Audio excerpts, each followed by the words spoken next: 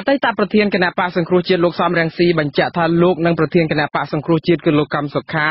នៅតែរក្សាជំហរដដែលគឺរួមគ្នាដាច់ខាតដើម្បីសង្គ្រោះជាតិឲ្យបានសេចក្តីបញ្ជាក់នេះគឺធ្វើឡើងក្រោយពីលោកហ៊ុនសែនប្រកាសភ្នាល់ចុះចេញពីតំណែងបើលោកដោះលែងលោកកម្មសុខានៅមុនថ្ងៃទី3ខែមីនាឆ្នាំក្រោយក៏ប៉ុន្តែការយករឿងនៃការឃុំខ្លួនលោកកម្មសុខាឬក៏ការដោះលែងលោកកម្មសុខាមកជាការភ្នាល់គ្នានេះធ្វើឲ្យអ្នកនយោបាយចាស់ភាសាទាំងពីររូបគឺលោកសំរងស៊ីនិងលោកហ៊ុនសែនរងការរិះគន់ផងនិងសាទរផងឥឡូវនេះដើម្បីជ្រាបច្បាស់បន្ថែមទៀតអំពីជំហរនេះខ្ញុំបាទនឹងសម្ភាសផ្ទាល់ជាមួយនឹងអាដាមសំរងស៊ីតែម្ដងគឺអតីតប្រធានគណៈបកសង្គ្រោះជាតិតាមប្រព័ន្ធវីដេអូ Skype បាទសូមជម្រាបសួរអាដាមបាទ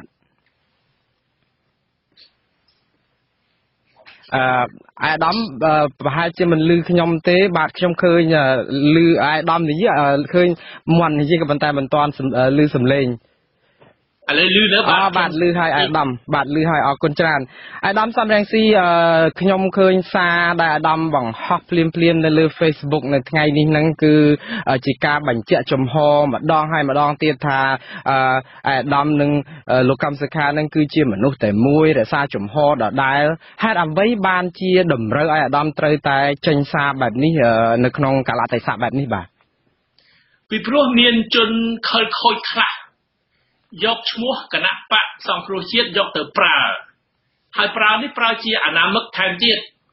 លួចតែកណ្ដាស់គណៈបកសង្គ្រោះជាតិត្រាគណៈបកសង្គ្រោះជាតិ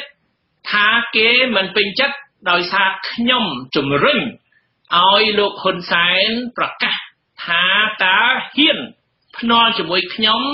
រឿងដោះលែងលោកកឹមសុខាមុនថ្ងៃ3មីនាឆ្នាំ2019ខ្ញុំជឿថាអ្វីដែលខ្ញុំកំពុងតែធ្វើនេះគឺត្រឹមត្រូវពីព្រោះផ្ដល់ឱកាសឲ្យលោកហ៊ុនសែនគាត់ទទួលស្គាល់ថាគាត់យល់ព្រមចុះចេញពីតំណែងពេលណាអន្តរជាតិបង្ខំឲ្យគាត់ដោះលែងលោកកឹមសុខាមុនថ្ងៃ3ខែមីនាឆ្នាំ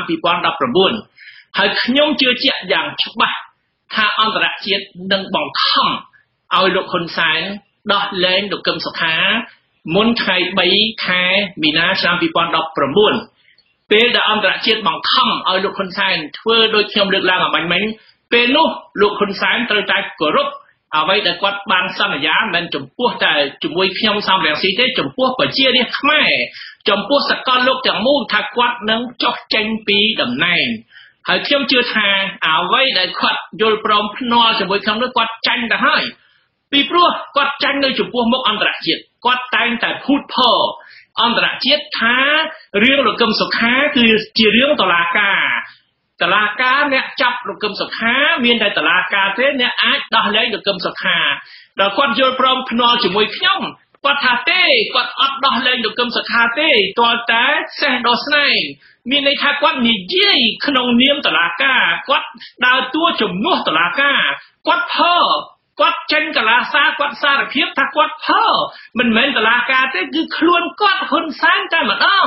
ដែលដើរតួជាតុលាការអញ្ចឹងហើយអន្តរជាតិឃើញច្បាស់ថាអូហ៊ុនសែននេះមេផ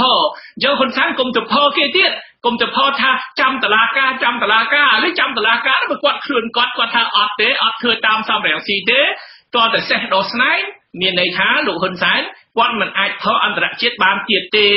អន្តរជាតិនឹងគៀបសង្កត់លោកហ៊ុនសែនកាន់តែខ្លាំងថែមទៀតដើម្បីឲ្យមានការដោះលែងលោកកឹមសុខាជាក់ស្ដែងមុនថ្ងៃ3ខែមីនាឆ្នាំ2019នេះបាទ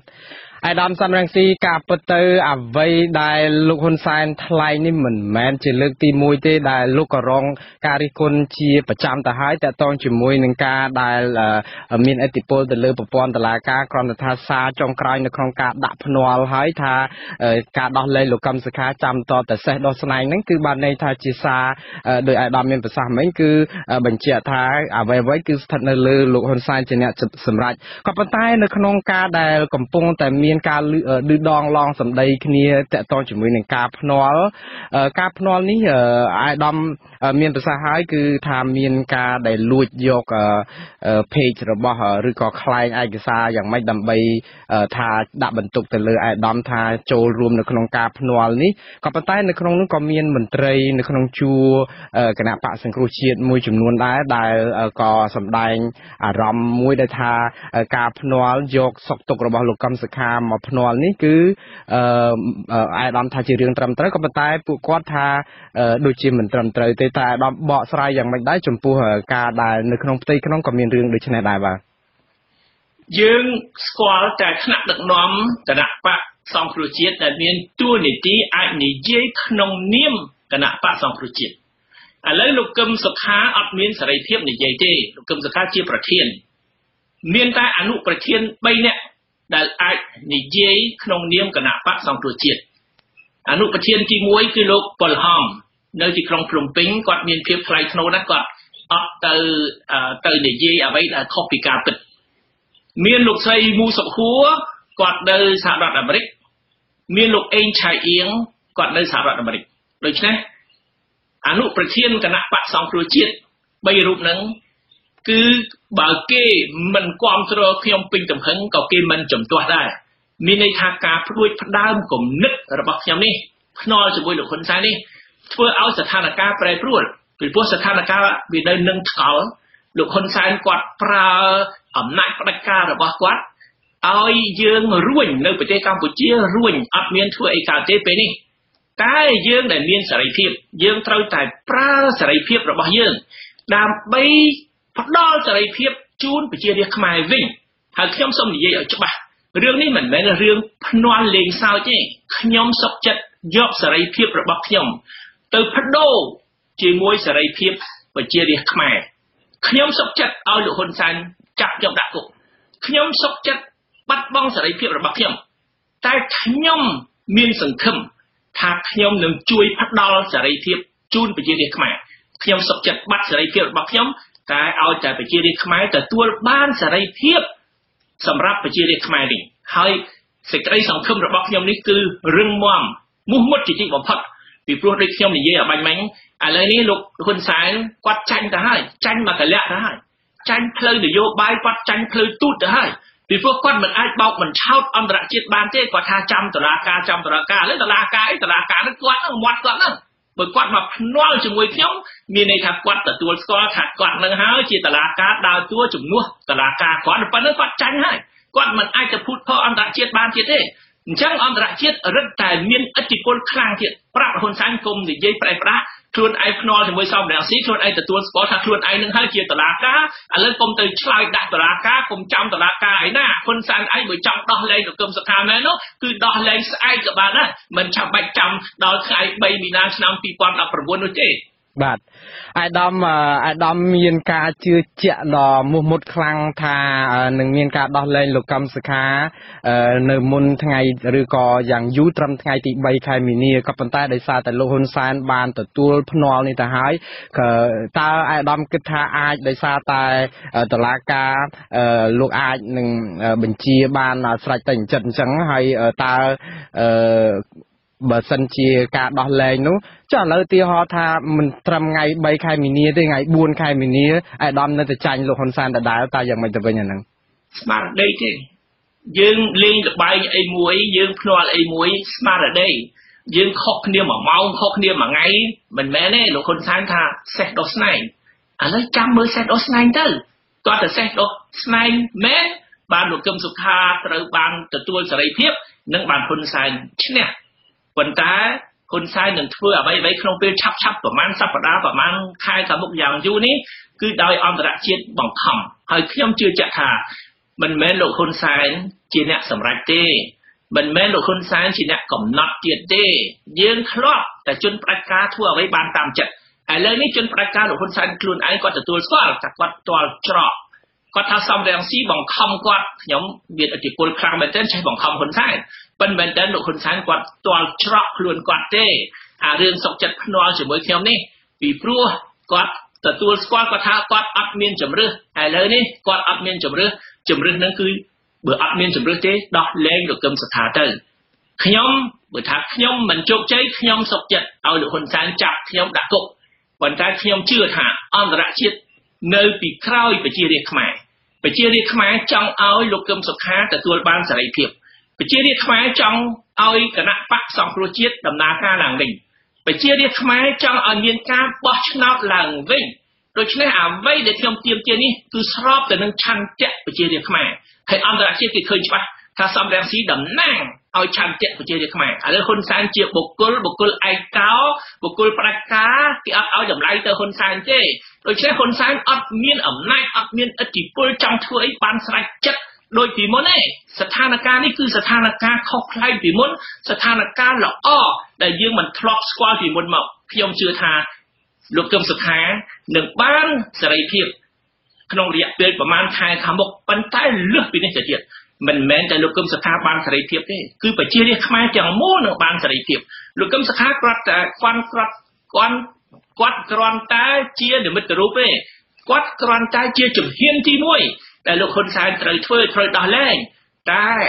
មានជំហានតទៅទៀតដោយជាគណៈបក្សសង្គ្រោះជាតិដំណើរការឡើងវិញបោះឆ្នោតឡើងវិញបកគលតំណែងឲ្យសមាជិកក្រុមប្រឹក្សាឃុំសង្កាត់ 5000 នាក់ជាងមកពីគណៈបក្សសង្គ្រោះជាតិទទួលតំណែងដែលប្រជារាស្ត្របោះឆ្នោតជូនពួកគាត់នឹងហើយដែលវិធានការដែលលោកហ៊ុនសែនត្រូវតែបង្ខំចិត្តធ្វើតាមប្រជារាស្ត្រខ្មែរឥឡូវមានការគាំទ្រពេញទំហឹងពីអន្តរជាតិអំណាចប្រជារាស្ត្រខ្មែរឥឡូវនេះខ្លាំងណាស់មិនមែនជនផ្ដាច់ការបានធ្វើអីបានតាមចិត្តដូចមុនទៀតទេបាទអាយដាមតកតងជាមួយនឹងស្ថានភាពនយោបាយចុងក្រោយនេះអាយដាមបើសិនជាយើងមើលទៅគឺមានសារមួយពីលោកនាយករដ្ឋមន្ត្រីហ៊ុនសែនដែលគាត់ថ្លែងតែថ្ងៃទី8នៅពេលដែលជួបជាមួយនឹងនិស្សិតសន្ទុះសិស្សបកែដែលជាប់និទេស A នៅឯវិមានសន្តិភាពហ្នឹងគឺលោកបានបង្ហើបអំពីឃ្លាមួយថាបើសិនជាគណៈបកសង្គ្រោះជាតិមន្ត្រីគណៈបកសង្គ្រោះជាតិហ្នឹងចង់ឲ្យមានការសម្របសម្រួលបង្រួបបង្រួមជាតិហ្នឹងតើតែខ្លួនឯងហ្នឹងធ្វើឲ្យស្រួលដែរបានន័យថាបន្ទន់អេរយាប័តខ្លួនឯងដែរកុំវាបហាគាត់កុំ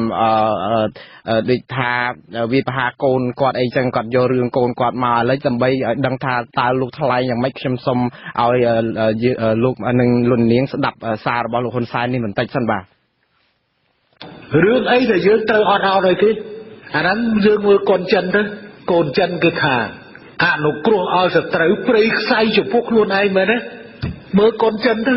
កូនចិនថាអញ្ចឹងហើយរឿងហ្នឹងវាជារឿងពិតបើយើងបទូបថយឲ្យវាមិនព្រមបទូបថយឲ្យយើងតែយើងបទូបថយឲ្យទៅអីដាក់ឯងមួយម៉ាំងជាប់បើឯងចង់បានវប្បធម៌បង្រួបបង្រួមហើយធ្វើស្រួលទៅធ្វើគេទុកចិត្តទៅបើឯងមិនចង់បានការរបស់វាឯងធ្វើអាក្រក់មកធ្វើអាក្រក់នោះហើយដែលជាការផ្ដាល់សញ្ញាថាយើងមិនអត់អោនព្រោះវាអត់មានជំរឿនណាផ្សេងសូម្បីតែកូនយើងចៅយើងគេមិនអត់អោនផងរឿងអីយើងត្រូវទៅអត់ឲ្យគេបាទអាដាមសំរងស៊ីចំពោះលោកហ៊ុនសែនគឺអ្នកដែលខ្ទាស់អ្នកដែលរិះគន់គាត់តាក់ទងជាមួយនឹងក្រុមគ្រួសារគាត់ហ្នឹងគឺជាសត្រូវលោកឲ្យបដូចតែមើលរឿងភាគនិទានរបស់ចិនហ្នឹងដែលថាបើយើងទុនតូទៅរកសត្រូវហ្នឹងគឺដូចព្រៃផ្សៃខ្លួនឯងអីជាដើមនេះតើ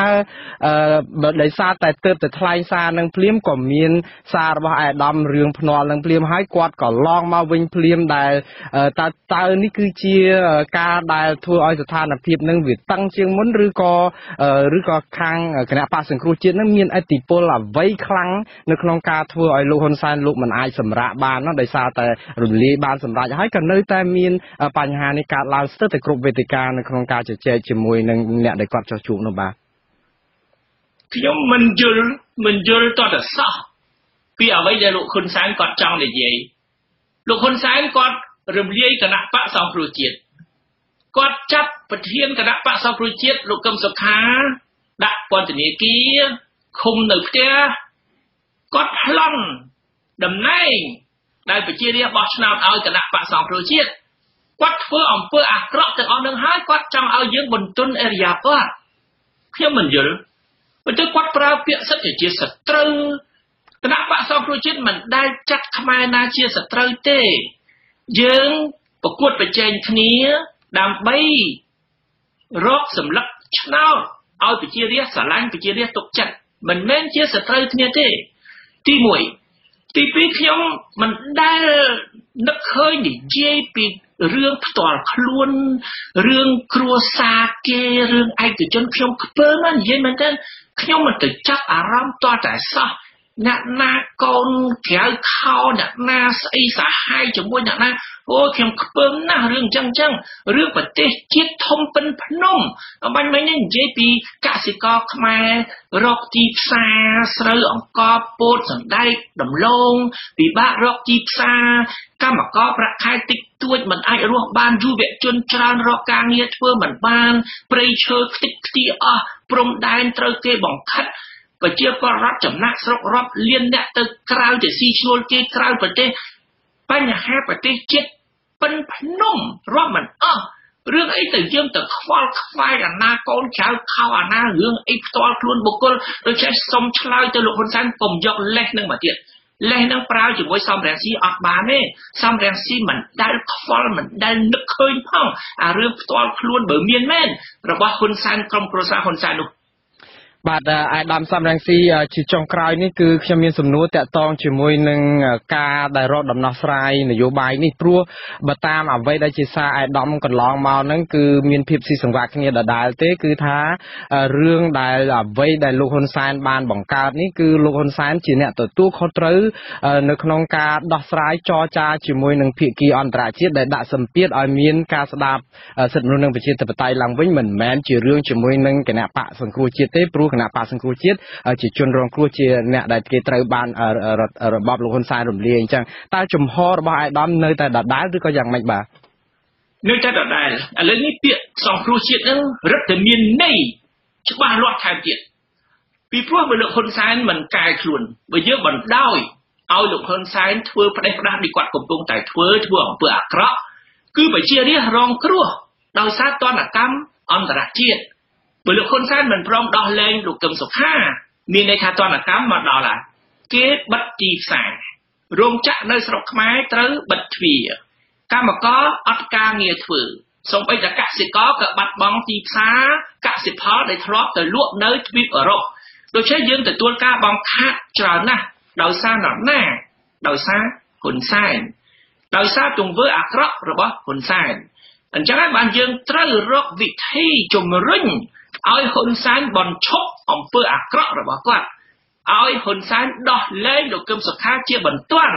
ដើម្បីសង្គ្រោះជីវភាពប្រជារាស្ត្រខ្មែរសង្គ្រោះការងារកម្មករខ្មែរ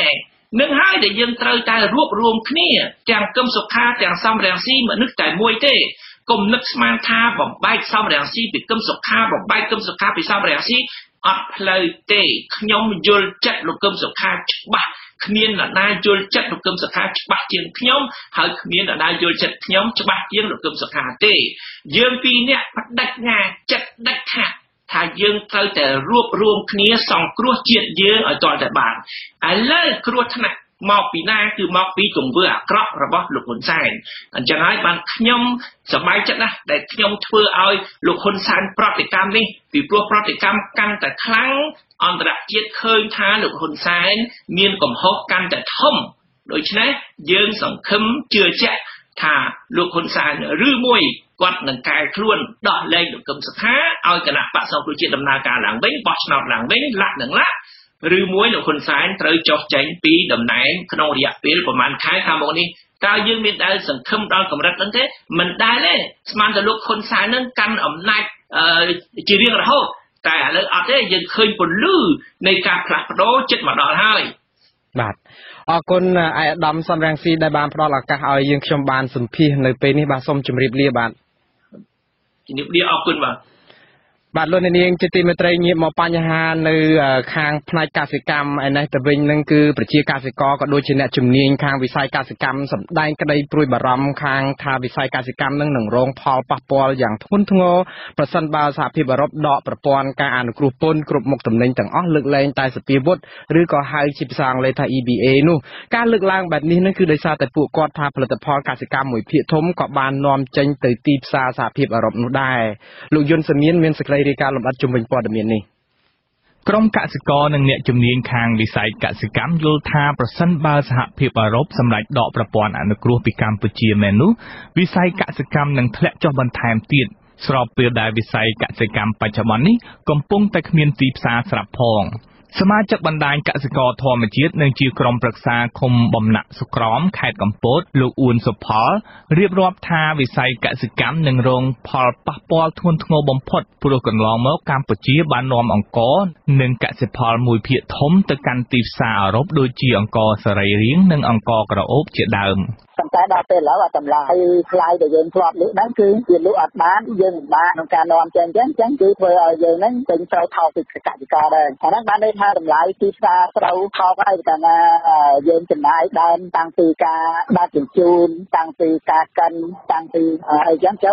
គឺបានន័យថាវាថ្លៃតាមរយៈការប្រមូលទាំងអស់ហ្នឹងហើយដល់ពេលគេយកពន្ធទៀតគេមិនអនុគ្រោះពន្ធទៀតអញ្ចឹងធ្វើឲ្យយើងមិនអាចទទួលប្រជែងជាមួយទីផ្សារវៀតណាមទីផ្សារថៃបានអញ្ចឹងបានជាហើយគេបុកមកទិញពីយើងវិញហើយដើម្បីគេយកទៅកែច្នៃគេនាំចេញគេចាប់ទុកថាជាអង្ករគេអញ្ចឹងកម្ពុជាអត់មានមុខមាត់អីទេកសិកររងគ្រោះហើយលោកអ៊ួនសុផលបន្ថែមថាកម្ពុជាត្រូវការប្រព័ន្ធអនុគ្រោះពីសហភាពអឺរ៉ុបជាចាំបាច់ដើម្បីផ្ដល់ផលប្រយោជន៍ច្រើនដល់វិស័យកសិកម្មនិងវិស័យដទៃទៀតយើងត្រូវការនាំចេញហើយប្រទេសយើងត្រូវការអនុគ្រោះពន្ធដែរដោយសារយើងមិនទាន់មានការកែច្នៃឬមួយក៏មិនទាន់អាចផលិតខ្លួនឯងបានយើងត្រូវការនាំចេញយើងត្រូវការនាំចេញយើងក៏មិនទាន់ទទួលជាទីផ្សារបានដូចប្រទេសគេយើងត្រូវការអនុគ្រោះពន្ធកាលណាគឺបដិការអនុគ្រោះពន្ធហ្នឹងគឺធ្វើឲ្យវាប៉ះពាល់ដល់អ្នកនាំហើយកាលណាប៉ះពាល់ដល់អ្នកនាំចេញគឺវាប៉ះពាល់ដល់អ្នកផលិតអញ្ចឹងអ្នកផលិតអត់ចំណេញគឺគាត់ត្រូវកាត់បន្ថយនៃការផលិតអញ្ចឹងកាលណាកាត់បន្ថយនៃការផលិតប្រទេសកម្ពុជាយើងគិតថាកសិកម្មគឺជាវិស័យអភិភាពអញ្ចឹងបើសិនជាគាត់មិនផលិតហើយយើងមានអភិភាពហើយព្រោះផលិតមានចំណេញផលិតទៅអីកសិករមួយរូបផ្សេងទៀតនៅខេត្តត្បូងឃ្មុំលោកម៉ៅមេនក៏អះអាងស្រដៀងគ្នានេះដែរថាកសិករកំពុងធ្លាក់ចុះជីវភាពយ៉ាងខ្លាំងដោយសារតែផលិតផលកសិកម្មដូចជាដំឡូងមីជ័រកៅស៊ូនិងម្រេចជាដើមលក់មិនបានតម្លៃថ្លៃ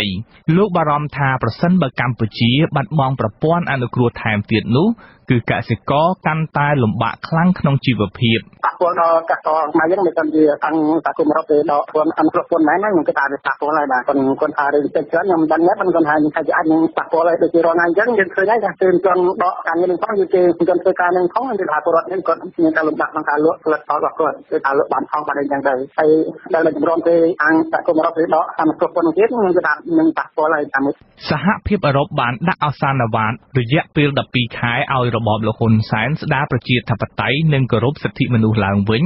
បើពុំដូច្នោះទេសហភាពអឺរ៉ុបនឹងដកប្រព័ន្ធអនុគ្រោះ EBA ពីកម្ពុជា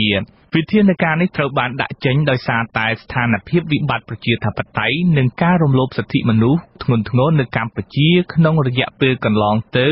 នៅមិនទាន់បានកែប្រែនៅឡើយជាពិសេសករណីចាប់ប្រធានគណៈបកប្រឆាំងដាក់គុកនិងការរំលាយគណៈបកប្រឆាំងចោលមកទល់ពេលនេះរបបលោកហ៊ុនសែនមិនទាន់បន្ទន់អេរិយាប័ត្រដោះស្រាយវិបត្តិនយោបាយនៅឡើយទេហើយថែមទាំងប្រកាសមិនដោះលែងលោកកឹមសុខាប្រធានគណៈបកប្រឆាំងថែមទៀតអគ្គលេខាធិការសម្ព័ន្ធសហគមន៍កសិករកម្ពុជាលោកថេងសាវឿនមានប្រសាសន៍ថាកសិករទូទាំងប្រទេសនឹងកាន់តែខ្វះទីផ្សារសម្រាប់លក់កសិផលបន្ថែមទៀតជាពិសេសស្រូវអង្ករប្រសិនបើកម្ពុជាបាត់បង់ប្រព័ន្ធអនុគ្រោះនោះលោកថាមានតែរបបលោកហ៊ុនសែននោះទេ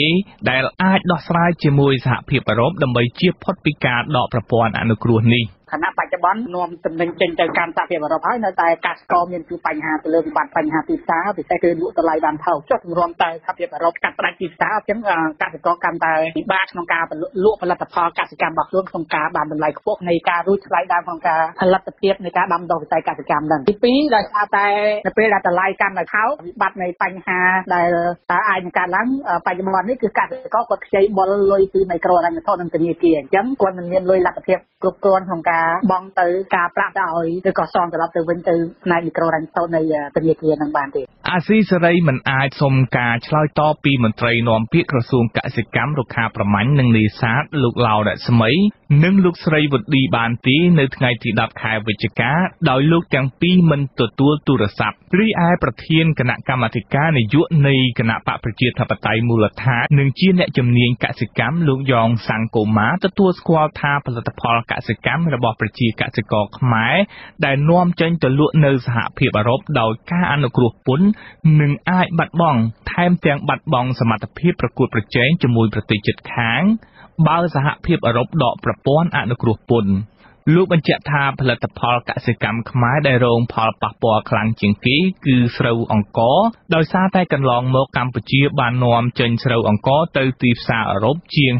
50% បន្ទាប់មកគឺមានជ័រកៅស៊ូម្រេចនិងបន្លែផ្លែឈើមួយចំនួនដូចជាស្វាយកែវរមៀតព្រមទាំងស្ករអំពៅជាដើមប៉ះពាល់ខ្លាំងជាងគេមួយរឿងស្រូវអង្ករណាដោយសារអង្ករភាគច្រើនតែខ្មែរយើងនាំចេញគឺនាំទៅទីផ្សារអឺរ៉ុបហើយយើងអាចប្រកួតប្រជែងជាមួយវៀតណាមមួយថៃបានអឺរ៉ុបគេអត់ចូលពន្ធណាបើទៅថ្ងៃមុខអឺរ៉ុបគេឲ្យយើងបង់ពន្ធមកឲ្យដូចថៃនិងវៀតណាមចឹងខ្មែរយើងច្បាស់ជាពិបាកក្នុងការប្រកួតប្រជែងក្នុងទីផ្សារស្រូវអង្ករហ្នឹងហើយហ្នឹងក៏វាអាចមានប៉ះពាល់លទ្ធផលផ្សេងៗទៅក្នុងកសិកម្មតែជាកស៊ូអាចអីចឹងណាប៉ុន្តែគាត់ថាស្រូវអង្ករហ្នឹងវាប៉ះពាល់ដល់កសិករតូចតាចច្រើនថាយើងវាថ្លៃផលិតថ្លៃដើមថ្លៃកែច្នៃថ្លៃនាំចេញយើងវាថ្លៃរួចហើយអញ្ចឹងដល់ពេលយើងមានពន្ធពីលើទៀតសមត្ថភាពប្រកួតប្រជែងយើងអាចបាត់បង់ជាមានការកែមកឲ្យច្រើនទៅវិញមុខដើម្បីទប់ទល់អាហារូបភ័យហ្នឹងបាទលោកយ៉ងសាំងកូម៉ាស្នើសុំឲ្យរបបលោកហ៊ុនសែនដោះស្រាយតាមសំណើរបស់សហភាពអឺរ៉ុបពាក់ព័ន្ធទៅនឹងស្ថានភាពនយោបាយនិងស្ថានភាពសិទ្ធិមនុស្សនៅកម្ពុជាព្រមទាំងពង្រឹងសមត្ថភាពប្រកួតប្រជែងឲ្យខ្លាំងផងដែរមានរឿងពីរដែលត្រូវដើរទៅទន្ទឹមគ្នាណារឿងទី1រដ្ឋាភិបាលដល់ការចរចាមួយសហភាពអឺរ៉ុបទៅដើម្បីកុំឲ្យការបាត់បង់អនុគ្រោះផលិតផលកសិកម្មខ្ញុំគិតថាជារឿងមួយសំខាន់មួយរឿងដើម្បីជួយដល់កម្ពុជាហ្នឹងទី2អញ្ចឹងហ្នឹងយើងខ្លួនយើងក៏ត្រូវពង្រឹងនៅសមត្ថភាពប្រកួតប្រជែងយើងការអនុគ្រោះពន្ធគឺមិនឲ្យមកជីវិតទេគឺមិនឲ្យកសិករឲ្យសិប្បករឧស្សាហករពាណិជ្ជករយើងមានសមត្ថភាពប្រកួតប្រជែងគឺមិនឲ្យថ្លៃដើមផលិតយើងទៀតគឺមិនឲ្យការនាំចេញយើងកុំឲ្យថ្លៃកាត់បន្ថយនៅបញ្ហាសុខភាពយើងមួយចំនួនការចំណាយក្រៅប្រព័ន្ធការចំណាយផ្សេងបូកនឹងផ្សំនឹងការចំណាយលើការផលិតចេញតាំងពីទុនតាំងពីអគ្គិសនីតាំងពីការដឹកជញ្ជូនអញ្ចឹងណាប្រព័ន្ធអនុគ្រោះពន្ធគ្រប់មុខទំនិញទាំងអស់លើកលែងតែអាវុធឬ EBA របស់សហភាពអឺរ៉ុបនេះគ្របដណ្ដប់ទៅលើផលិតផលប្រមាណ 7,200 ប្រភេទនៅក្នុងនោះ 919 ប្រភេទគឺជាផលិតផលកសិកម្មគេហទំព័រក្រសួងពាណិជ្ជកម្មកម្ពុជាធ្លាប់បានផ្សាយកន្លងមកថាប្រព័ន្ធអនុគ្រោះពន្ធសហភាពអឺរ៉ុបបានផ្ដល់ផលប្រយោជន៍ច្រើនដល់វិស័យកសិកម្មជាពិសេសអង្ករនិងផលិតផលសក្តានុពលមួយចំនួនទៀតជាក់ស្ដែងនៅក្នុងរយៈពេលប្រមាណឆ្នាំចុងក្រោយនេះកម្ពុជាបានបង្កើនការនាំចេញអង្ករច្រើនទៅសហភាពអឺរ៉ុបជាពិសេសប្រទេសបារាំងអ៊ីតាលីជាដើមខ្ញុំយុនសាមៀនអាស៊ីសេរីពីរដ្ឋធានី Washingtonបាទលោកអ្នកស្ដាប់ជាទីមេត្រីលោកអ្នកនាងកំពុងស្ដាប់ការផ្សាយរបស់វិទ្យុអាស៊ីសេរីពីរដ្ឋធានី Washington សហរដ្ឋអាមេរិកតើរបបក្រុងភ្នំពេញបានស្ដារលទ្ធិប្រជាធិបតេយ្យនៅកម្ពុជាតាមតម្រូវការរបស់សហគមន៍អន្តរជាតិហើយឬនៅសូមលោកអ្នកនាងរងចាំស្ដាប់ការផ្សាយរបស់យើងខ្ញុំនាពេលបន្តិចទៀតនេះសូមអរគុណបាទលោកនាងជាទីមេត្រីព័ត៌មានពីខេត្តឧត្តរមានជ័យឯណោះវិញបាទក្រុមប្រសង់ដែលស្រឡាញ់ព្រៃឈើនិងមន្ត្រីសង្គមស៊ីវិលនៅខេត្តនេះអះអាងថាប្រភេទឈើប្រណិតជាច្រើនដើមនៅក្នុងព្រៃសហគមន៍សង់រុក្ខវ័នត្រូវបានជនខិលខូចលួចកាប់យកទៅលក់ហើយរសារទុកកំណាត់ឈើរាយប៉ាយនៅក្នុងព្រៃសហគមន៍ជនប្រព្រឹត្តបានរត់គេចខ្លួនបាត់អស់ប្រសង់និងមន្ត្រីសង្គមស៊ីវិលខេត្តឧត្តរមានជ័យព្រួយបារម្ភថាប្រភេទឈើប្រណិតនិងសត្វព្រៃដ៏កម្រនៅក្នុងព្រៃសង់រុក្ខវ័ននេះប្រឈមនឹងការហិនហោចដោយសារតែជនខិលខូចបានចូលទៅលួចដាក់អន្ទាក់យកសត្វនិងលួចកាប់ឈើជារៀងរាល់ថ្ងៃស្របពេលដែលអ្នកការពារមានចំនួនតិចតួចព្រះសង្ឃដែលឈឺឆ្អាលនៅក្នុងរឿងថែរក្សាព្រៃឈើឲ្យនៅគង់វង្សជាង10អង្គនិងមានមន្ត្រីសង្គមស៊ីវិលខ្លះផងបានចុះល្បាតព្រៃសង់រុក្ខវ័ននៅឯខេត្តឧត្តរមានជ័យកាលពីថ្ងៃទី7ខែវិច្ឆិកាហើយប្រទះឃើញកំណាត់ឈើធ្នង់និងគល់ជាច្រើនដើមដែលទើបតែកាប់ថ្មីនៅរាយប៉ាយពេញព្រៃព្រះមេគុណខេត្តឧត្តរមានជ័យប្រដេជប្រគុណប៊ុនសលួតមានថេរដីកាថាប្រសង់និងសង្គមស៊ីវិលមិនអាចការពារព្រៃឈើសង់រុក្ខវ័នឲ្យគង់វង្សបានទេព្រោះព្រៃឈើមួយនេះមានទំហំធំធេងស្របពេលដែលអ្នកការពារមានប្រហែលតែ20នាក់ប៉ុណ្ណោះជាងនេះទៅទៀតចំនួនអ្នកការពារព្រៃនេះកាន់តែតិចទៅដែលជាហេតុហុចឱកាសឲ្យជនខិលខូចចូលទៅលួចកាប់ឈើយកទៅលក់បន្តកើតមានជាញឹកញាប់ ប្រដៅជាប្រគុណបន្ថែមទៀតថាឈើដែលប្រឈមទៅនឹងការហិនហោចឆាប់រហ័សគឺប្រភេទឈើប្រណិតដូចជាធ្នង់និងបេងជាដើមរីឯសត្វព្រៃប្រភេទសត្វកម្រដែលរស់នៅក្នុងព្រៃអភិរក្សក៏ប្រឈមទៅនឹងការវិនាសដូចគ្នាដែរជាពិសេសជ្រូកព្រៃ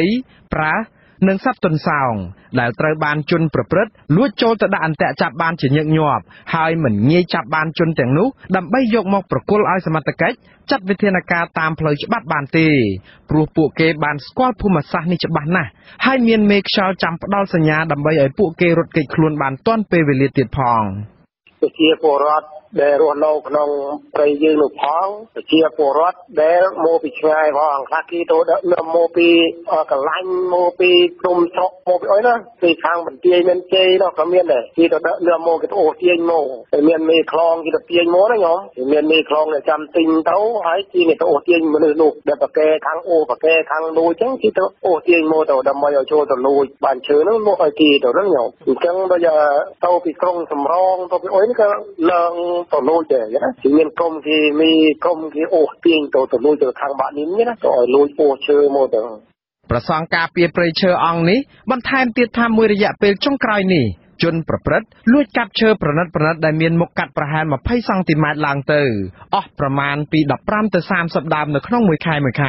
ហើយព្រៃដែលជាមុខសញ្ញាជនខិលខូចលួចធ្វើសកម្មភាពញឹកញាប់គឺស្ថិតនៅក្នុងព្រៃនៅក្នុងភូមិបាក់នឹម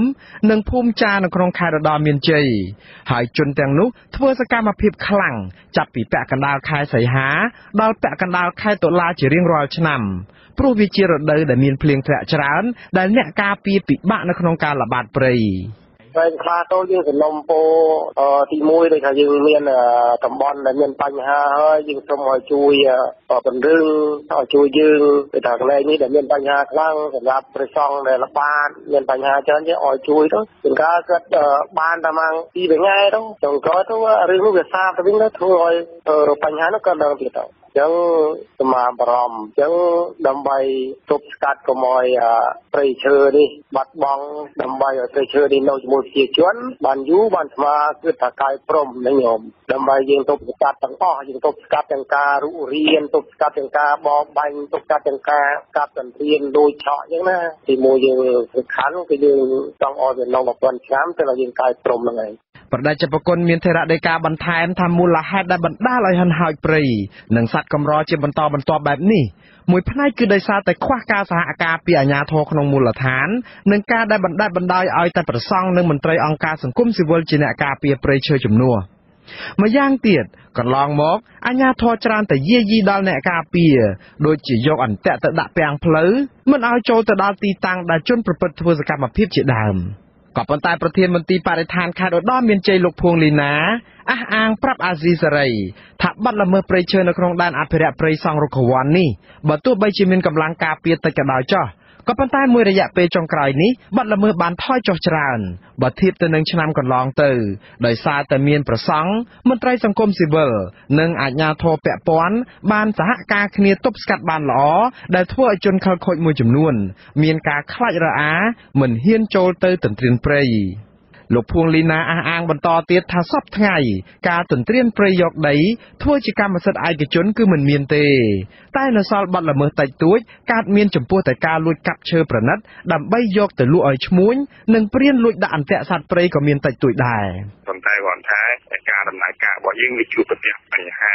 មួយចំនួនទី1ពាក់ព័ន្ធជាមួយនឹងប្រេងដែលយើងអត់គ្រប់គ្រាន់ប្រេងកន្លងមកគឺយើងបានការជួយឧបត្ថម្ភពីស្ថាប័នមួយចំនួនក៏ដូចជាអ្នកស្ម័គ្រចិត្តមួយចំនួនដែលជួយដែលយើងត្រូវការប្រេងច្រើនទៀតនៅក្នុងការជីកបន្ត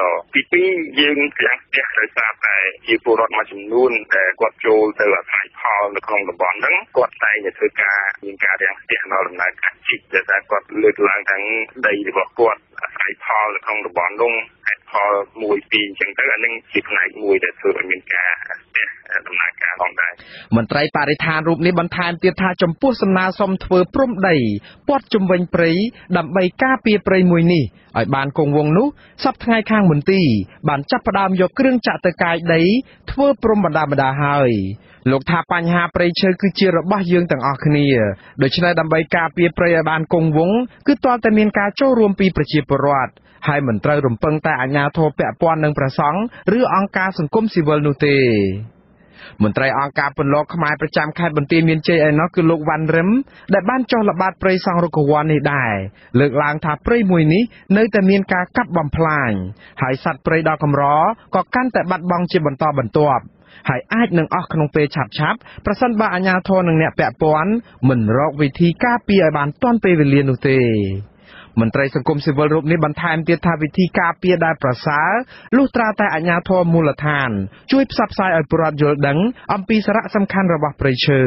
ហើយជំរុញឲ្យពួកគាត់ជួយការពារទាំងអស់គ្នាដើម្បីរក្សាព្រៃទុកឲ្យបានគង់វង្សហើយទី2ទៀតតទៅនឹងកម្លាំងមន្ត្រីជំនាញដូចជាបរិស្ថានជាដើមនោះកម្លាំងតិចដែរនៅទីនោះហើយប្រចាំការតែមួយកន្លែងអត់បានល្បាតអត់បានចុះជាប្រចាំអញ្ចឹងបងពួកគេច្រើនជាបរិវត្តដែលចូលកាប់ទីនោះមានអ្នកចំណូលស្រុកដែរហើយគាត់អត់បានដឹងពីអ្វីដែលជាតម្រូវការឬក៏ជាផលប្រយោជន៍នៅទីនោះសម្រាប់អ្នកដែលរស់នៅទីនោះទេអញ្ចឹងគាត់មកពីចម្ងាយអញ្ចឹងគាត់គិតតែពីផលប្រយោជន៍ដែលទាញយកឲ្យទៅវិញអញ្ចឹងសូមឲ្យមានការសហការជាមួយអាជ្ញាធរពាក់ព័ន្ធទាំងជាមួយនឹងព្រះសង្ឃនៅទីនោះជួយគាំទ្រទាំងផ្នែកសម្ភារៈហើយទាំងផ្នែកកម្លាំងរបាយការណ៍របស់មន្ត្រីបរិស្ថានខេត្តឧត្តរមានជ័យឲ្យដឹងថាសហគមន៍ព្រៃឈើសង់រុក្ខវ័នលាតសន្ធឹងលើផ្ទៃដីចំនួន3ស្រុករួមមានស្រុកសំរោងស្រុកចុងកាល់និងស្រុកអន្លង់វែងនិងមានផ្ទៃដីជាង 18,000 ហិកតានៅក្នុងនោះព្រៃឈើប្រមាណ 6,000 ហិកតាត្រូវលិចទឹកងាប់ដើមឈើដោយសារតែទំនប់របស់ចិន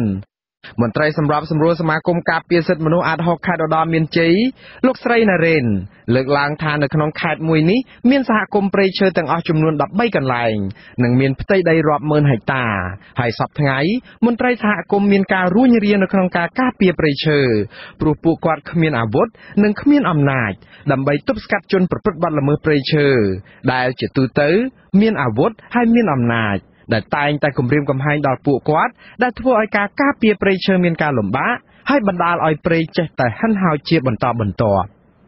ខ្ញុំបាទមួងណារ៉េតអាស៊ីសេរីរដ្ឋធានី Washington បាទលោកនាងជាទីមេត្រីលោកនាងទៅបានស្ដាប់ព័ត៌មានប្រចាំថ្ងៃរបស់វិទ្យុអាស៊ីសេរីដែលរៀបចំជូនដល់ខ្ញុំបាទមួងណារ៉េតពីរដ្ឋធានី Washington សូមលោកនាងរងចាំស្ដាប់កម្មវិធីផ្សាយរបស់យើងជាបន្តនាពេលបន្តិចទៀតនេះ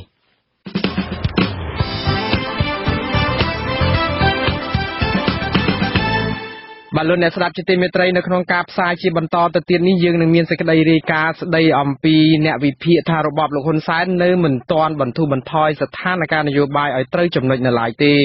ក្រសួងយុតិធម៌បដិសេធសំណើសុំឲ្យបញ្ឈប់ការឃុំខ្លួនបណ្ដោះអាសន្នដែលមិនចាំបាច់ហើយនៅចុងក្រោយនៃកម្មវិធីលោកនាងនឹងបានស្ដាប់ព័ត៌មានបញ្ចប់បាទសូមអញ្ជើញលោកនាងស្ដាប់ការផ្សាយរបស់យើងខ្ញុំជាបន្តដូចតទៅ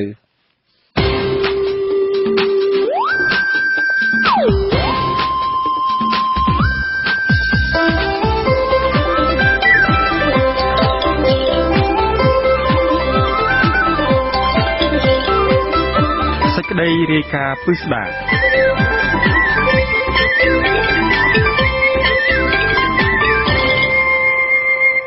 បាទអ្នកសិក្សាការអភិវឌ្ឍសង្គមនិងអ្នកជំនាញផ្នែកវិទ្យាសាស្ត្រនយោបាយមើលឃើញថាការដោះលែងលោកកម្មសខានិងការផ្ដល់សម្បទាឲ្យគណៈបកប្រឆាំងរស់ឡើងវិញនិងឲ្យអ្នកនយោបាយបកនេះបានត្រឡប់ចូលធ្វើនយោបាយដោយដើមវិញគឺជាចំណុចស្នូលនៃដំណើរការស្ដារប្រជាធិបតេយ្យនៅកម្ពុជាពិតប្រាកដដែលលោកហ៊ុនសែនមិនទាន់ហ៊ានដោះស្រាយឲ្យចំគោលដៅនៅឡើយបើទោះបីជាមានការបន្ធូរបន្ថយស្ថានភាពខ្លះៗនៅពេលកន្លងទៅថ្មីៗនេះយ៉ាងណាទៅហើយក្តីអ្នកស្រីសុជីវីមានសេចក្តីរាយការណ៍ជុំវិញព័ត៌មាននេះអ្នកសិក្សាការអភិវឌ្ឍសង្គមនិងអ្នកជំនាញផ្នែកវិទ្យាសាស្ត្រនយោបាយមើលឃើញថារបបក្រុងភ្នំពេញដែលនៅតែស្ទាបស្ទង់មិនស្ដាប់តាមការទាមទាររបស់អន្តរជាតិដោយមិនចូលទៅដោះស្រាយឲ្យចំចំណុចស្នូលនៃបញ្ហានៅឡើយនេះ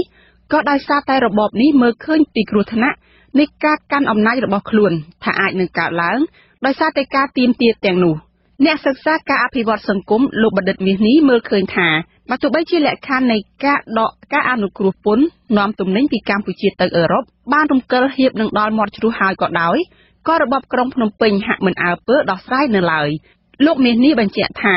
លោកនៅមិនទាន់មើលឃើញតម្រុយនៃដំណោះស្រាយដើម្បីស្ដារសិទ្ធិមនុស្សនិងប្រជាធិបតេយ្យឲ្យបានពិតប្រាកដនៅឡើយព្រោះការដោះដំណោះស្រាយណាមួយដែលនឹងត្រូវធ្វើវាសិតតែជាការធ្វើឲ្យមានការព្រួយបារម្ភទៅដល់គណៈបកកណ្ដាលអំណាចបាទអញ្ចឹង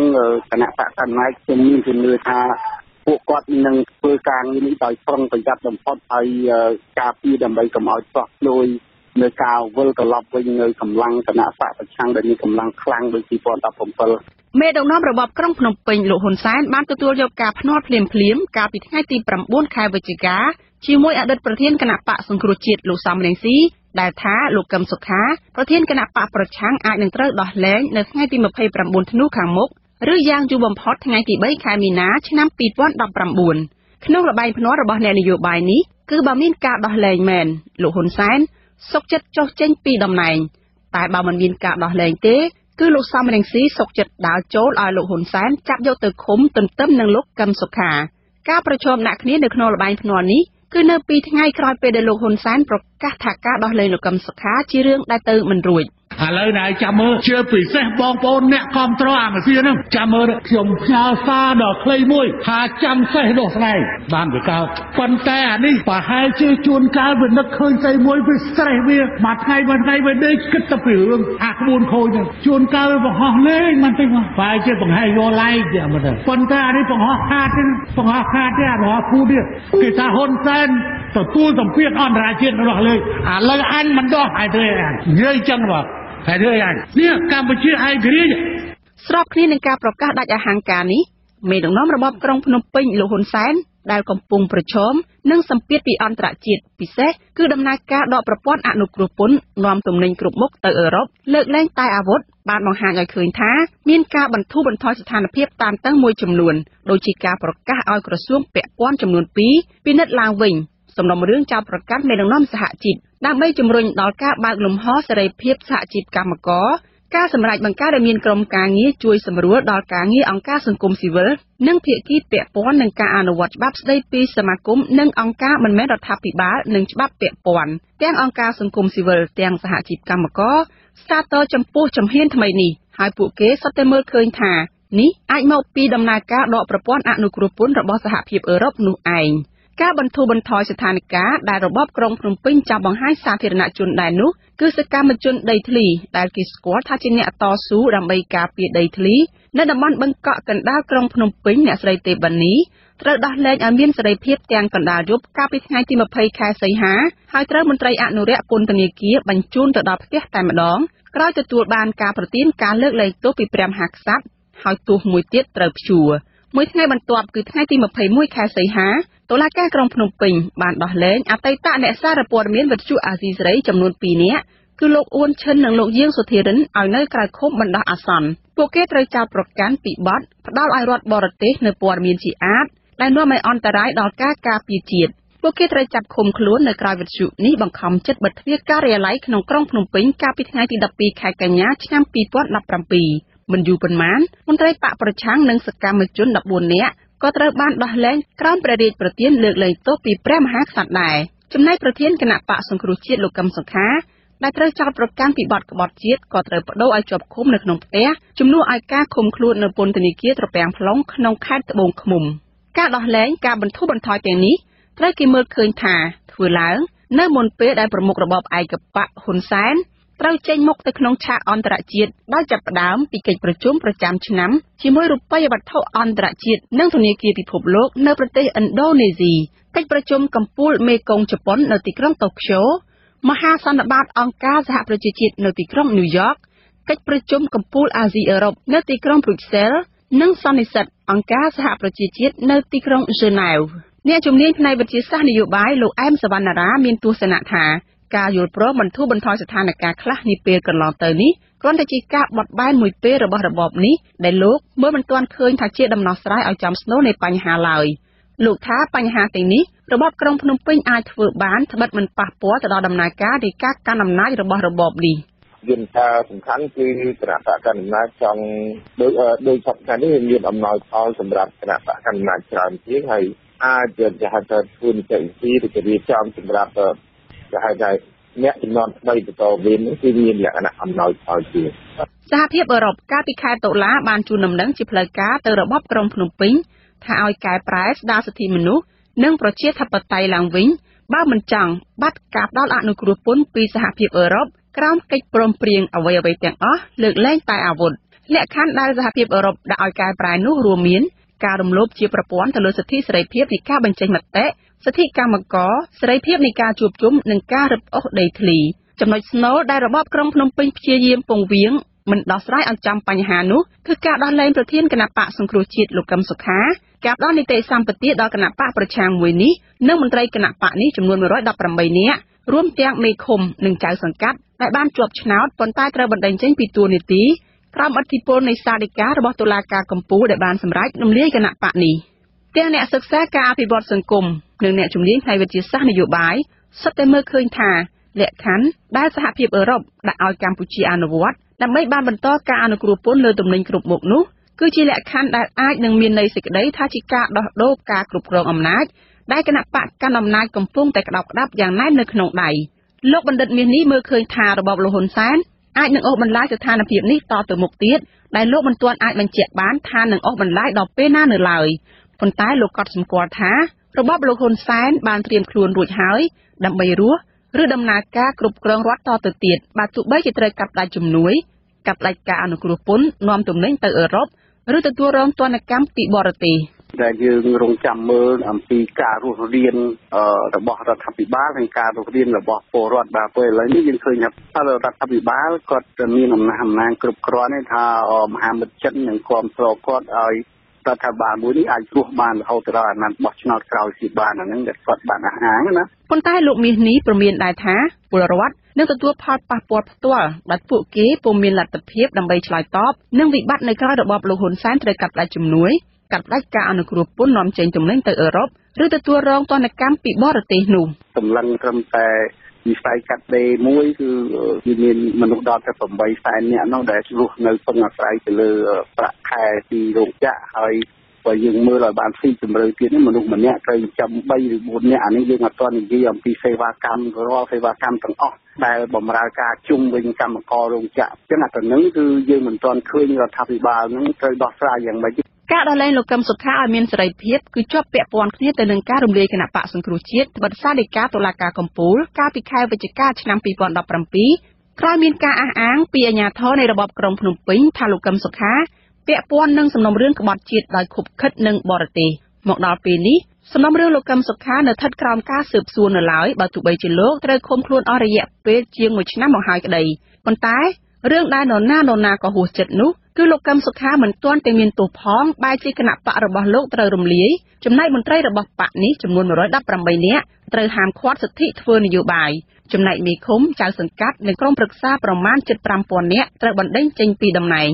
ចំពោះការវិលមកវិញនៃគណៈបកប្រឆាំងលោកបណ្ឌិតមាសនេះផ្ដល់ការវិភាគថាគណៈបកកាន់អំណាចអាចនឹងផ្ដល់លទ្ធភាពឲ្យត្រឡប់មកវិញដែរតែក្នុងកលៈទេសៈដែលគណៈបកនេះមិនមែនជាដៃគូដែលមានឥទ្ធិពលតទៅទៀតសហភាពអឺរ៉ុបបានទុករយៈពេលឲ្យរបបលោកហ៊ុនសែនពី6ទៅ1ឆ្នាំគឺចាប់ពីខែតុលាតទៅមុននឹងដកប្រព័ន្ធអនុគ្រោះពន្ធជាផ្លូវការពីកម្ពុជាក្នុងរយៈពេល6ខែដំបូងសហភាពអឺរ៉ុបនឹងទុកពេលឲ្យរបបលោកហ៊ុនសែនគោរពកិច្ចសន្យានិងកែប្រែឥរិយាបថរបស់ខ្លួនឡើងវិញលើបញ្ហាសិទ្ធិមនុស្សនិងប្រជាធិបតេយ្យប្រសិនបើលក្ខខណ្ឌទាំងនេះមិនត្រូវបានអនុវត្តទេក្នុងរយៈពេល6ខែបន្ទាប់ទៀតសហភាពអឺរ៉ុបនឹងសម្រេចឈប់ផ្ដល់ការអនុគ្រោះពន្ធនេះលោកអែមសវណ្ណារាមើលឃើញដែរថាក្នុងរយៈពេលនេះនឹងបានជាឱកាសឲ្យគណៈបកកណ្ដាលអំណាចអូសបន្លាយពេលវេលាណាមួយបន្ថែមទៀតដែលគេគិតថាអាចធ្វើឲ្យដៃគូគឺគណៈបកប្រឆាំងចុះខ្សោយខ្ញុំគិតថាគណៈបកកណ្ដាលអំណាចជានៅរក្សាគេហៅថារបបនយោបាយដូចបច្ចុប្បន្នសិនដើម្បីរក្សាកម្លាំងឬក៏ហៅថាដើម្បីធ្វើឲ្យគូបរិបទគណៈបកនយោបាយផ្សេងទៀតនឹងមានភាពទន់ខ្សោយកាន់តែខ្លាំងជាងនេះបាទតែអ្នកសិក្សាការអភិវឌ្ឍសង្គមនិងអ្នកជំនាញវិទ្យាសាស្ត្រនយោបាយមើលឃើញថាឥទ្ធិពលនៃចំណាត់ការរបស់បរទេសជាពិសេសគឺសហភាពអឺរ៉ុបនៅក្នុងដំណាក់កាលណាមួយអាចនឹងចាប់បង្ខំឲ្យគណៈបកកាន់អំណាចឬលោកហ៊ុនសែនខ្លួនឯងត្រូវតែអនុវត្តទៅដល់ចំណុចស្នូលនៃការទាមទារឲ្យមានការកែប្រែឬស្ដារប្រជាធិបតេយ្យឡើងវិញនាងខ្ញុំសុជីវីអាស៊ីសេរីប្រធានាធិបតី Washington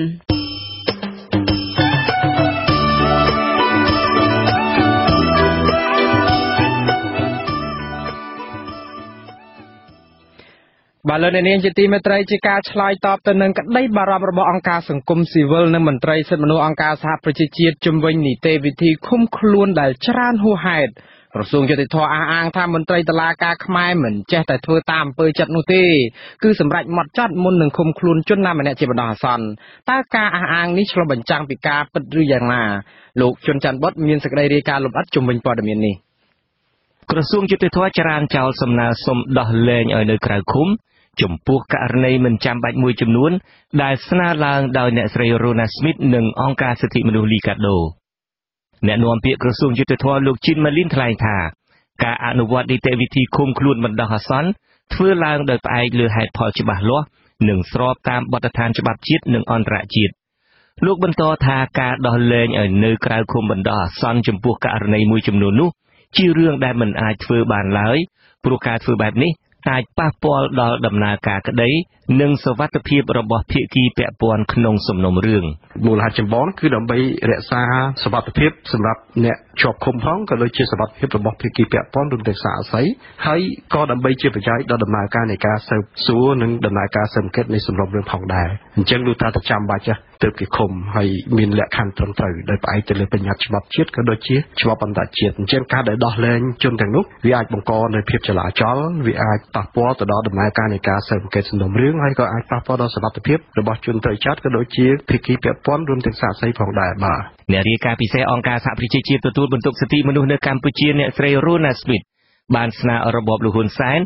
ដោះលែងអ្នកជាប់ឃុំដែលពុំមានភស្តុតាងរឹងមាំនិងស្នើឲ្យតុលាការកម្ពុជាពិចារណាឲ្យបានច្បាស់លាស់ដោយឈរលើគោលការណ៍ច្បាប់មុននឹងសម្រេចឃុំខ្លួនបណ្ដោះអាសន្នជនណាម្នាក់ចំណែកអង្គការសិទ្ធិមនុស្ស Liga do វិញក៏បានស្នើឲ្យរបបក្រុងភ្នំពេញបញ្ឈប់ការឃុំខ្លួនដែលមិនចាំបាច់ទាំងឡាយផងដែរបន្ទាប់ពីអង្គការនេះរកឃើញថានីតិវិធីឃុំខ្លួនបណ្ដោះអាសន្ននេះត្រូវបានអនុវត្តយ៉ាងច្រើនលើសលប់ដែលជាផ្នែកមួយបង្កឲ្យមានស្ថានភាពចង្អៀតណែននៅក្នុងពន្ធនាគារ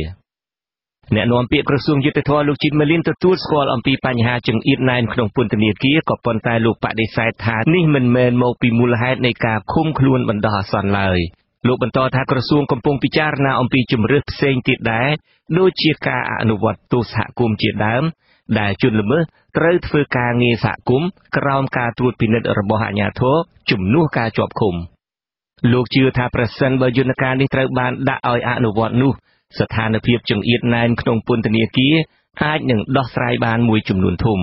បញ្ញត្តិរបស់យើងគឺមានចែងពីការអនុវត្តទោសដោយជំរឿនផ្សេងទៀតក្រៅពីពន្ធនាគារបានន័យថាមានទោសដែរក៏ប៉ុន្តែយើងមិនដាក់ក្នុងពន្ធនាគារទេយើងយកទៅដាក់នៅផ្សេងដូចជាតាមរយៈទោសសហគមន៍មួយជាដើមហ្នឹងគឺថាគាត់មានទោសក៏ប៉ុន្តែមិននៅក្នុងពន្ធនាគារទេក៏ប៉ុន្តែទៅធ្វើការនៅសហគមន៍ក្រោមការតាមដានត្រួតពិនិត្យយ៉ាងដិតដល់ពីអាជ្ញាធរដែនដីនិងអាជ្ញាធរមានសមត្ថកិច្ចពាក់ព័ន្ធផ្សេងទៀតបញ្ញត្តិនេះមាននៅក្នុងក្រមព្រំទាន់របស់យើងក៏ប៉ុន្តែយើងមិនទាន់អាចអនុវត្តបានទោះជាយ៉ាងណាលោកមិនទាន់អាចកំណត់បានទេថាតើយន្តការនេះនឹងអាចអនុវត្តបាននៅពេលណាឲ្យប្រកបនោះព្រោះលោកថារឿងនេះទាមទារឲ្យមានការរៀបចំរចនាសម្ព័ន្ធច្បាប់ច្បាស់លាស់និងត្រូវផ្សព្វផ្សាយអប់រំឲ្យសាធារណជនបានដឹងជាមុនសិនដើម្បីបញ្ជៀសការចោទប្រកាន់លើស្ថាប័នយុតិធធនិងជាពិសេសដើម្បីកុំឲ្យជនល្មើសត្រូវរងអំពើហិង្សាឬការសម្លាប់ដោយវងមនុស្សជាដើមការឃុំខ្លួនបណ្ដោះអាសន្ននេះក៏ត្រូវបានលើកឡើងក្នុងជំនួបរវាងរដ្ឋមន្ត្រីក្រសួងមហាផ្ទៃលោកសខេងនិងអ្នករាយការណ៍ពិសេសអង្គការសហប្រជាជាតិទទួលបន្ទុកសិទ្ធិមនុស្សនៅកម្ពុជាអ្នកស្រី Rona Smith កាលពីថ្ងៃទី7ខែវិច្ឆិកាកន្លងទៅផងដែរលោកសខេងបានទទួលស្គាល់ថាការឃុំខ្លួនបណ្ដោះអាសន្នច្រើនករណីគឺជាផ្នែកមួយដែលធ្វើឲ្យមានការចង្អៀតណែនក្នុងពន្ធនាគារបន្ថែមពីលើការកើនឡើងយ៉ាងគំហុកនៃជនល្មើសក្នុងសំណុំរឿងគ្រឿងញៀនលោកអះអាងប្រាប់អ្នកស្រី Rona Smith ថាក្រសួងមហាផ្ទៃនឹងបើកកិច្ចប្រជុំជាមួយក្រសួងស្ថាប័នពាក់ព័ន្ធដើម្បីរួមគ្នាដោះស្រាយបញ្ហានេះប្រធានគ្រប់គ្រងការិយាល័យឃ្លាំមើលសិទ្ធិមនុស្សនៃអង្គការ Liga do លោកអំសំអាតថ្លែងថាការឃុំខ្លួនបណ្ដោះអាសន្នសពថ្ងៃមានចំនួនច្រើនលើសលប់ខណៈសំណុំរឿងខ្លះជាបទល្មើសមជ្ឈិមកម្រិតស្រាលដែលគួរតែត្រូវបានអាជ្ញាធរដោះលែងជនសង្ស័យឲ្យនៅក្រៅឃុំដោយភ្ជាប់នូវលក្ខខណ្ឌឬដាក់ក្រោមការត្រួតពិនិត្យតាមផ្លូវច្បាប់លោកនៅតែទទូចឲ្យតុលាការពិចារណាទៅលើការដោះលែងឲ្យនៅក្រៅឃុំចំពោះករណីមិនចាំបាច់មួយចំនួនដើម្បីជួយកាត់បន្ថយស្ថានភាពចង្អៀតណែនក្នុងពន្ធនាគារ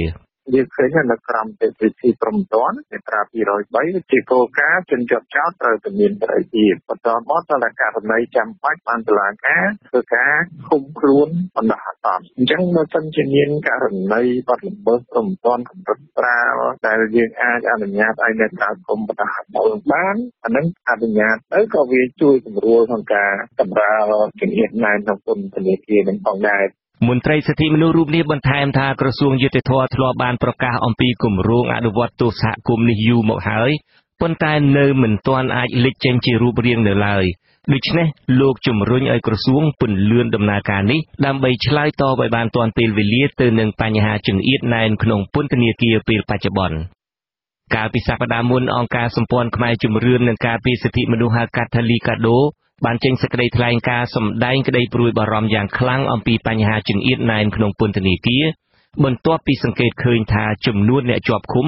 បានកើនឡើងជាគំហុកមិនធ្លាប់មានពីមុនមកពន្ធនាគារចំនួន18ក្នុងចំណោម28កន្លែងនៅទូទាំងប្រទេសមានអ្នកជាប់ពន្ធនាគារច្រើនជាង1/3គឺជាអ្នកដែលត្រូវបានឃុំខ្លួនបណ្ដោះអាសន្នចាំសវនាការដោយឡែកអ្នកជាប់ឃុំពន្ធនាគារទាំង18នោះមានចំនួនជិត 26,000 នាក់ក្នុងនោះជិត 10,000 នាក់គឺជាអ្នកជាប់ឃុំបណ្ដោះអាសន្នហើយនៅក្នុងពន្ធនាគារមួយចំនួនអ្នកជាប់ឃុំច្រើនជាងពាក់កណ្ដាលមិនទាន់ត្រូវបានតុលាការបើកសវនាការជំនុំជម្រះនៅឡើយអង្គការលីកាដូថ្លែងថាអ្នកដែលប៉ះពាល់ខ្លាំងជាងគេអំពីស្ថានភាពចង្អៀតណែននេះគឺកុមារដែលរស់នៅជាមួយម្ដាយក្នុងពន្ធនាគារ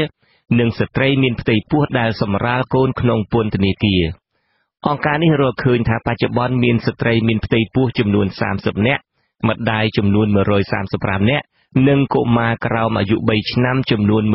138នាក់កំពុងរស់នៅក្នុងពន្ធនាគារចំនួន18កន្លែងនៅទូទាំងប្រទេសក្នុងចំណោមស្ត្រីដែលកំពុងជាប់ពន្ធនាគារទាំងនោះជាងពាក់កណ្ដាលមិនទាន់ត្រូវបានតុលាការផ្តន្ទាទោសពីបទល្មើសអ្វីជាក់លាក់នៅឡើយទេហើយអំឡុងពេលនៃការវិវត្តរបស់កុមារស្ត្រីមានផ្ទៃនិងស្ត្រីដែលបំបៅកូននោះពួកគេមិនសូវបានទទួលអាហារូបត្ថម្ភបន្ថែមឡើយខ្ញុំជួនច័ន្ទបុត្រអាស៊ីសេរី Washington